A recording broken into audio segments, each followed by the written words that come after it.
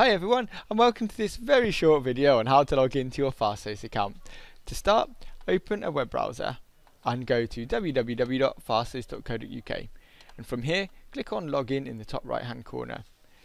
There are a few options here. I'll show you how to log into your control panel to start with. So if we click that link and you use your username and password that you set when you first created your account, and your username will be the email address you used to sign up. And there we go, we're logged into our control panel, which is where you can manage your hosting packages, email, domains, all of those services. The other option that was here was help and support. So if we click on that one, it's the same username and password. And this section allows you to raise support tickets, start a live chat, and generally get support with your account. So there are two separate areas. And that's really all there was to it. The webmail login is if you want to log into one of your mailboxes that you've got with us as well.